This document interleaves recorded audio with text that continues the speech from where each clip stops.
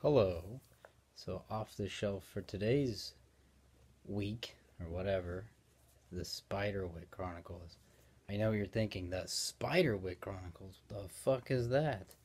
Isn't that like an ancient book from like so long ago that I don't know, you'd be an old timer if you read it? Well, yes. I mean, I read this when I was a kid. That's why it's off the shelf. And like literally, I don't even know why I have it, but I mean, it's not that bad. I mean, if you're a kid or middle school or whatever the hell, I mean, it's not that bad. It's by Holly Black and Tony. I don't know. I can't pronounce names, so I'm not even gonna try to butcher that. But yeah, it's it's kind of interesting. It's got I always like the sister was actually like more level headed and cooler in the book.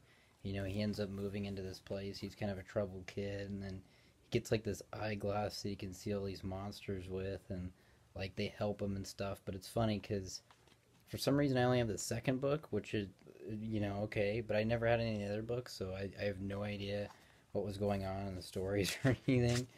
Um, yeah, goblins. I know, like it's a. I know you're thinking like how lame, but I mean, when you're a kid, like it is pretty lame. But yeah, it's a so-so book. I'm not running out of books on the off the shelf. It's just I have a lot of educational books.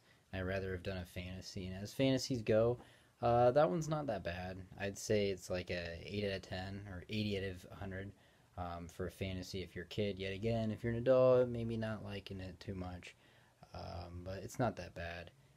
So if you get the time ever to read that, if you're a kid, yet again, but if you're an adult, it's definitely a little bit weird.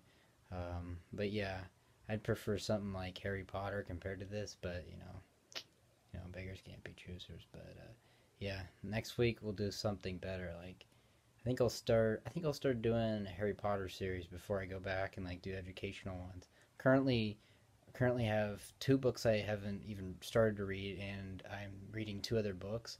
So when I finish those at some point, whenever that is, maybe never, there's a big ass Stephen King book I have. So until then, I'm just gonna have to play it by ear. But yeah, adios amigos.